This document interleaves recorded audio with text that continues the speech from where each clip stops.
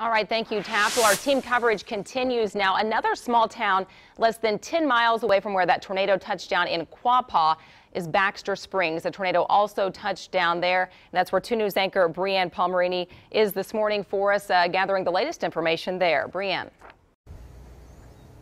Well, now that the sun is coming up here in Baxter Springs, Kansas, we're really getting a better look at this damage and just how extensive it is. I'm standing by what was once a roller rink. I even seen a small roller skate here. There's lots of bits of damage and debris that's strewn all over the city. A home picked up off its foundation. This really wide look that you're now getting at this damage in the daylight, it's really incredible. And as of now, I know that about 25 people do have injuries, but we're told there's no serious injuries at this point, so that's good news. But that news could change throughout the morning as more information is available, as more people take stock of what has happened here. I know that we're seeing power crews roll into town right now. They're actually carrying their power lines in, so we're seeing that happen. We know things are the cleanup is happening right now, and we'll continue to keep you updated on the situation here in Baxter Springs. I'll send it back to you now in the studio.